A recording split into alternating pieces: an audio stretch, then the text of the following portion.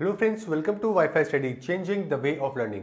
So friends, जैसा कि आप सभी को मालूम है कि पिछले वीक में 16, 17, 18 3 दिन का अपना मिस हो गया था करंट अफेयर।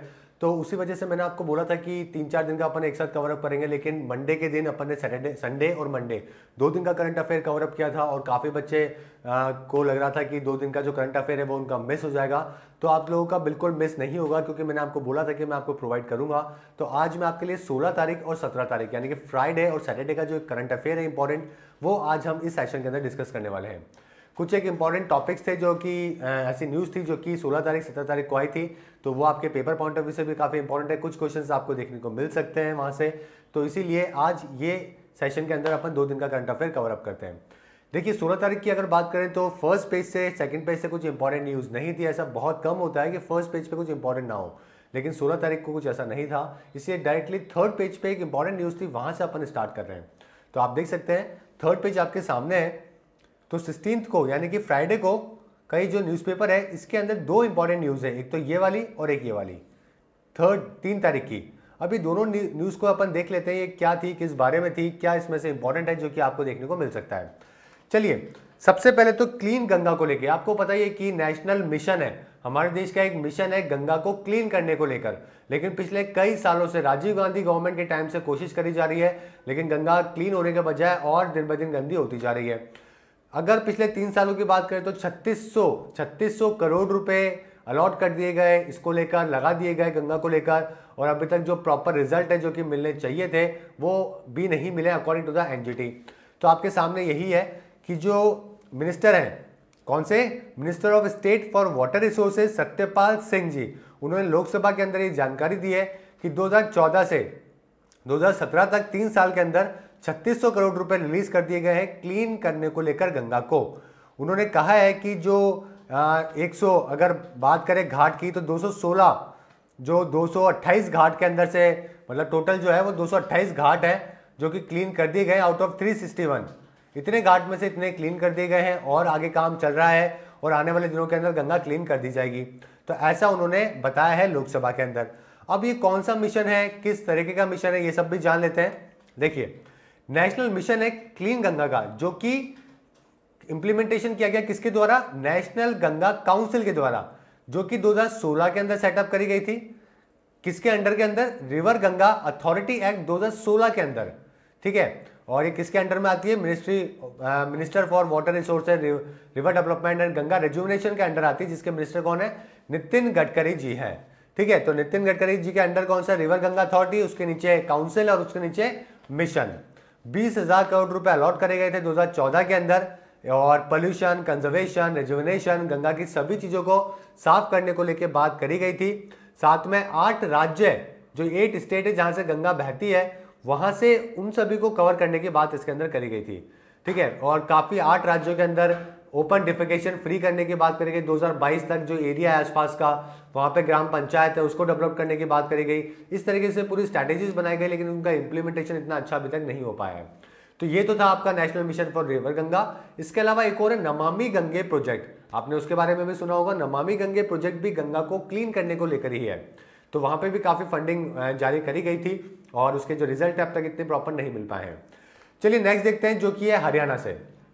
मैंने आपको कुछ दिन पहले बताया था, काफी बच्चों को डाउट भी था कि फर्स्ट राज्य कौन सा है देश के अंदर जिसने डेथ पेनल्टी कर दी है चाइल्ड रेप को लेकर।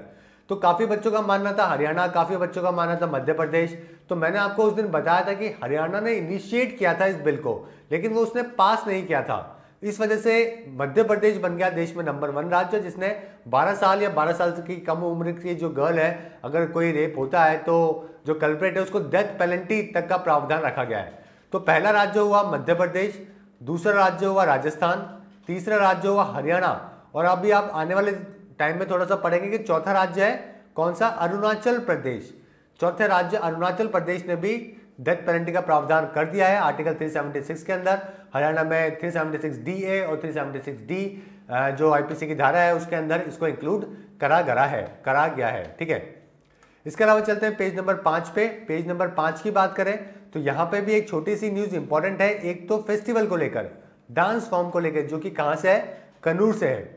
ये क्या है, देखिए थेयाम करके, थेयाम पेपर में पूछ सकते हैं कि जो थेयाम है डांस फॉर्म है, ये कहाँ पे परफॉर्म करी जाती है, कहाँ का फोक डांस है, ये आपसे पूछ सकते हैं। तो ये कन्नूर एक डिस्ट्रिक्ट है, कहाँ पे, केरला के अंदर।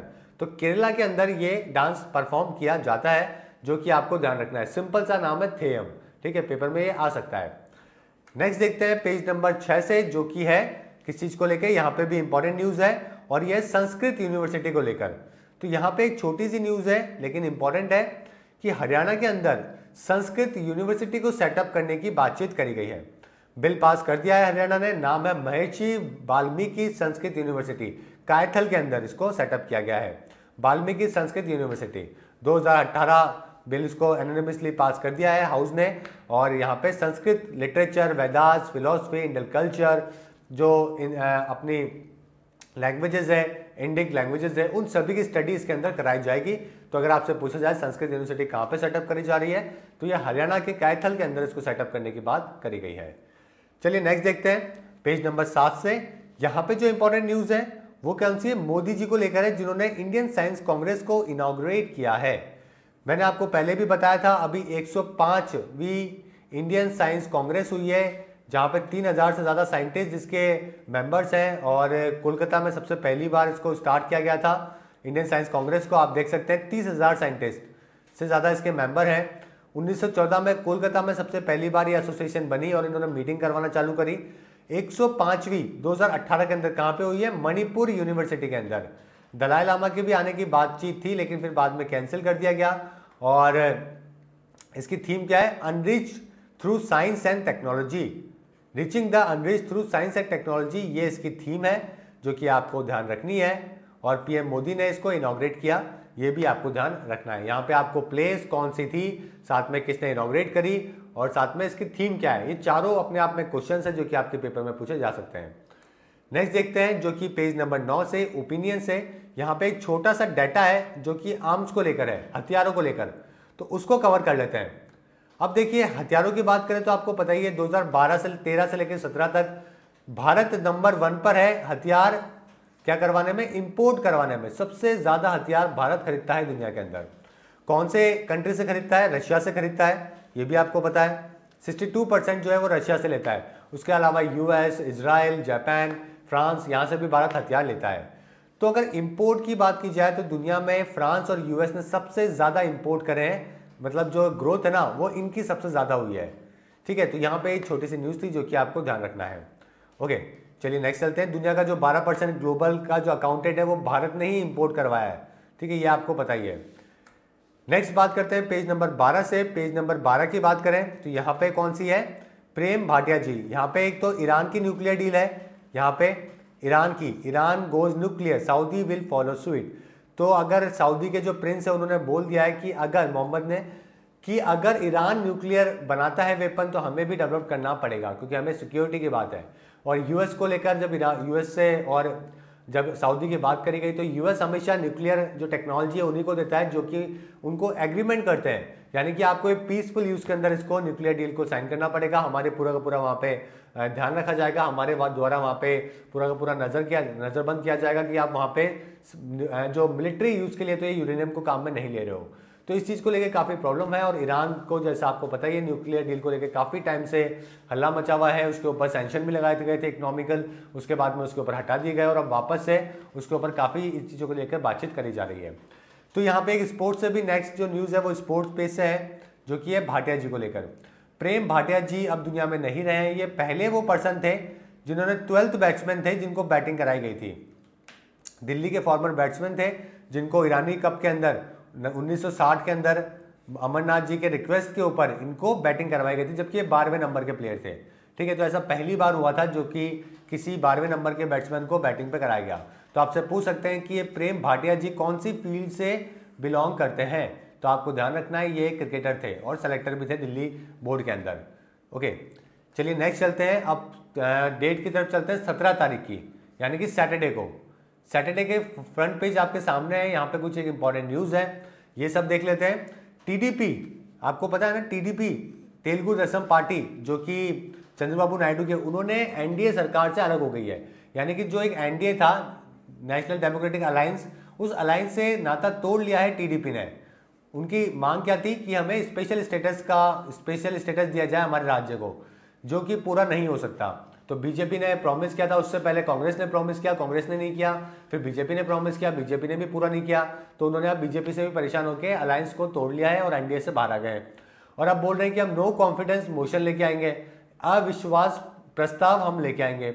अविश्वास प्रस्ताव मैंने आपको कुछ दिन पहले भी समझाया था, आर्टिकल 75 में लिखा हुआ है कि काउंसिल ऑफ मिनिस्टर रेस्पॉन्सिबल होंगे लोकसभा के, और नो कॉन्फिडेंस मोशन का कहीं पे प्रावधान एक्चुअली के अंदर नहीं है। अगर किसी दूसरी पार्टी को ऐसा लगता है कि हम सरकार गिरा सकते हैं, जो सामने वाली सरकार है उसके मंत्री हमारे पास में है और वो उनको वोट नहीं करेंगे, तो ऐसे करने पे नो कॉन्फिडेंस मोशन को जारी किया जाता है।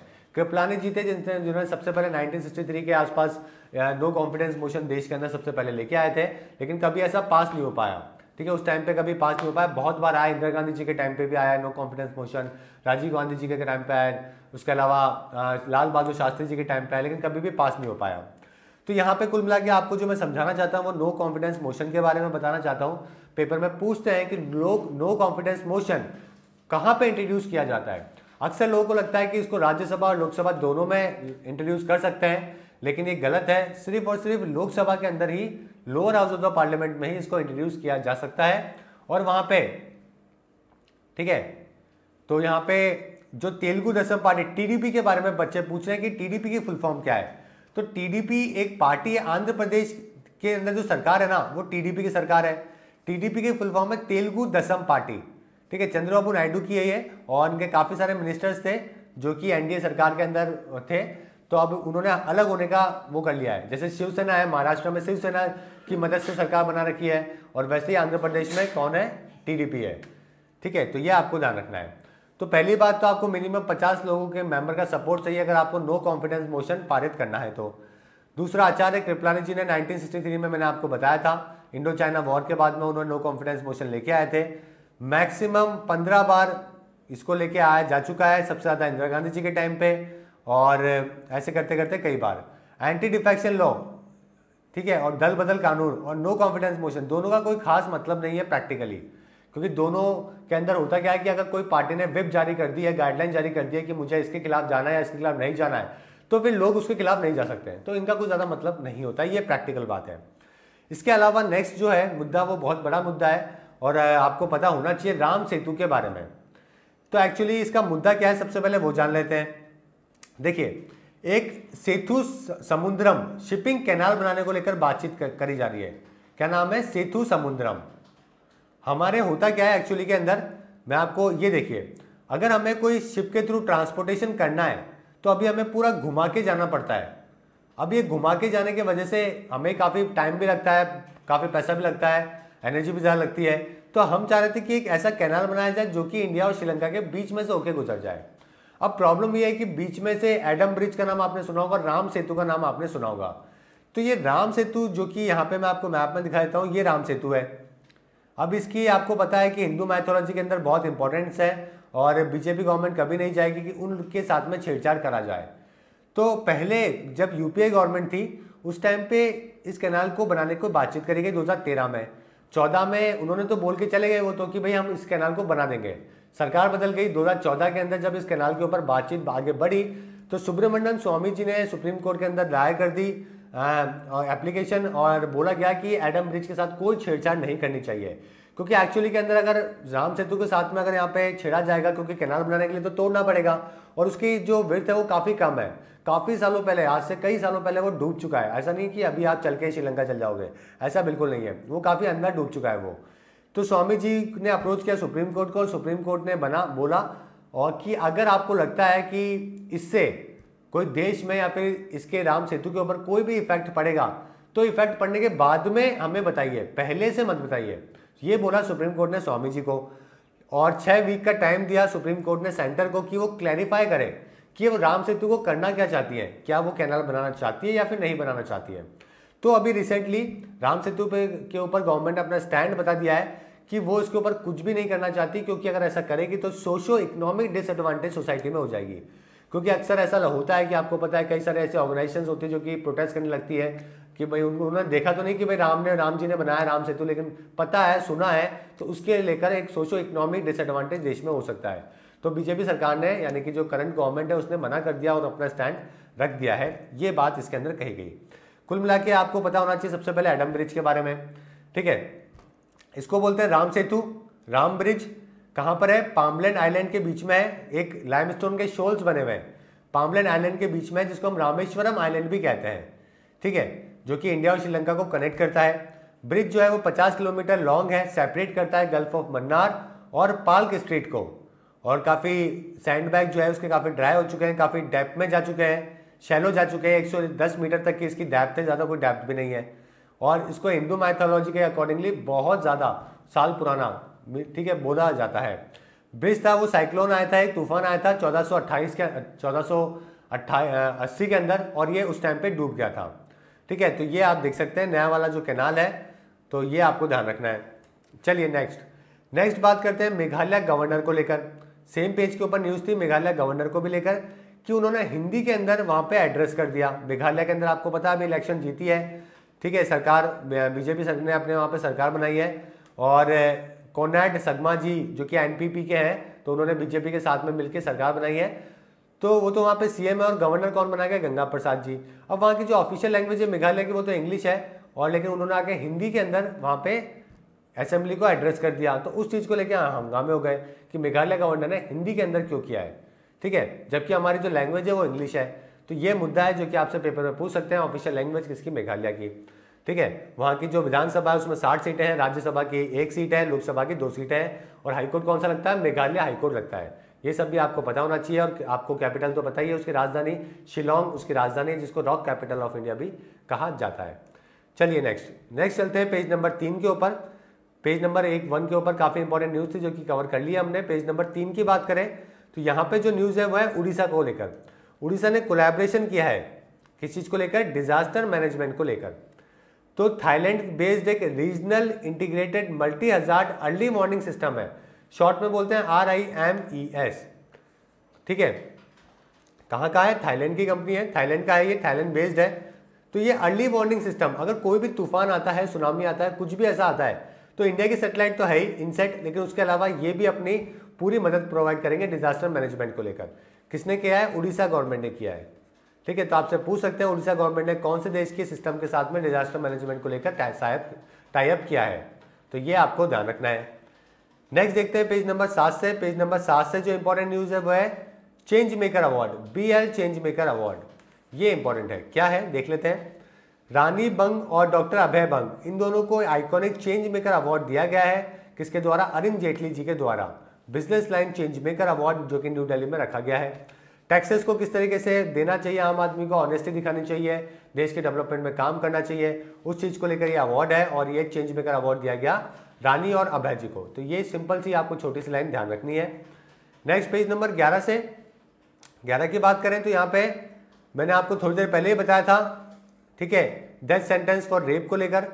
अरुणाचल प्रदेश बन गया है 4th राज्य आफ्टर मध्य प्रदेश, राजस्थान, हरियाणा, चौथे पे आंध्र प्रदेश, जिसने 12 साल से कम उम्र की अगर कोई लड़की के साथ रेप होता है तो डेथ पेनल्टी का प्रावधान रखा गया है, ठीक है। अमेंडमेंट बिल 2018 है, अरुणाचल प्रदेश अमेंडमेंट बिल, जिसके अंदर इसको चेंजेस किया गया है। सीएम कौन है? प्रेमा खांडू जी है, आपको पता ही है। चलिए नेक्स्ट लास्ट न्यूज जो है वो है जर्मन प्रेसिडेंट को लेकर।